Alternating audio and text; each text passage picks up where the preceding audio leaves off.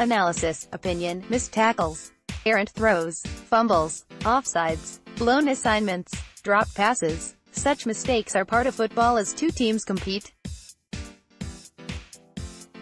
There's always a third team on the field as well, its members competing against themselves in man's never-ending and futile quest for perfection. When Chicago's Cody Parker missed a game-winning kick against Philadelphia 2 weeks ago, he was crestfallen. He remained bent over with hands on knees for several seconds before lineman Bobby Massey straightened him up, patted him on the helmet and gave him a hug. I'm not sure which official, side judge Gary Cavaletto or line judge Rusty Baines, blew the controversial call in Sunday's NFC Championship game. But whoever it was could use a hug, too.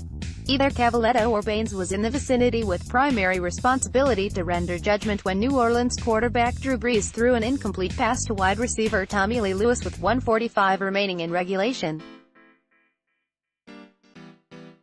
I imagine the culprit felt sick after seeing a replay of Nico Roby-Coleman's blatant pass interference, a non-call that arguably prevented the Saints from advancing to the Super Bowl.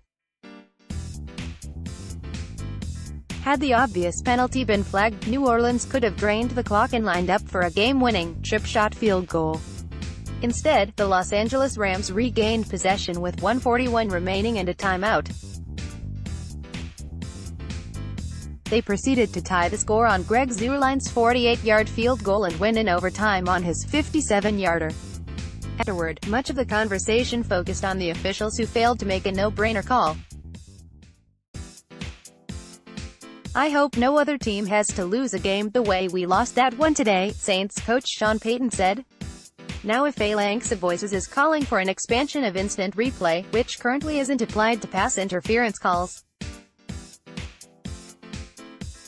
Meanwhile, another chorus has renewed its complaints that replay rulings are as frustrating as real-time decisions, and the whole system should be scrapped. A case in point occurred in Sunday's late game, when Patriots wide receiver Julian Edelman appeared to muff a punt that was recovered by the Chiefs midway through the fourth quarter of New England's victory against Kansas City. We saw multiple replays of Edelman, inexplicably, reaching for the ball. Even at max magnification in super slow motion, the replays seemed inconclusive.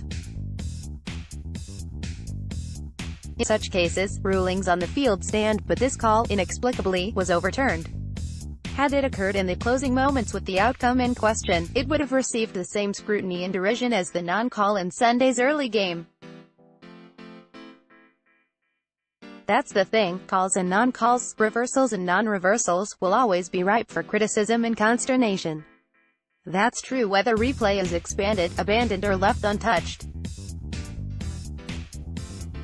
Few mistakes are as egregious as we saw in the Saints-Rams contests, and only games with Roman numerals have higher stakes. Lest we forget, a controversial call was part of last year's Super Bowl. Philadelphia's Corey Clement bobbled a catch as he stepped out of the back of the end zone. There was near unanimous agreement among the announcers, the Twitterverse, and the folks at every Super Bowl party, the touchdown would be overturned. It was upheld. I give up, analyst Chris Collingsworth said. The feeling is understandable, but we must live with officials' decisions, aided by replay or not. I'd much rather provide them with assistance than withhold it. Doing away with the system wouldn't make matters better. It would just allow all obvious mistakes to go uncorrected, instead of some of them. Yes, if pass interference was reviewable, we'd likely have a Patriots-Saints matchup in the Super Bowl. And to everyone who opposes the expansion or existence of reviews, no, replay isn't perfect. It doesn't solve everything, isn't consistent and remains subject to user error. We got to get over it. There's simply no removing the human element, not from players, not from coaches and not from officials. Sunday's non-call enters sports lore alongside notorious gaffes like Don Denkinger's safe call in the 1985 World Series, and Michael Jordan's push-off in the 1998 NBA Finals. Replays weren't used back then, but Denkinger obviously made a mistake. Whether the NBA ref was correct to swallow his whistle on Jordan isn't as clear. I favor removing officials' mistakes from the proceedings as much possible, within reason. If that means looking at pass interference calls, fine. But don't be fooled. Controversy would still bubble up, especially on highly subjective calls. Even if every play was eligible for review, I shudder at the thought, officials' errors would remain part of the game. If you see Cavalletta or Baines this week, give them a hug. Darren Snyder writes his award-winning column for The Washington Times on Tuesdays and Thursdays. Follow him on Twitter at Darren Snyder.